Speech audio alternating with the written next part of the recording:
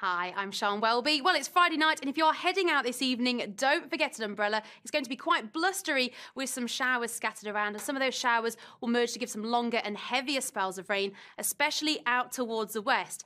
Now, overnight, that area of low pressure will push into the north. Oh, I can't believe it. Oh, well, I take it that's my ice bucket challenge, whether I like it or not. Of course, I will be donating to the motor neurons disease. Make sure you donate as well. Right, I better nominate then. I'll nominate you, Craig, floor manager Mike, and of course the makeup artist Kat for getting me absolutely soaked. Oh, and weather girl Laura Tobin on Good Morning Britain and actor Nick Frost. You've got 24 hours.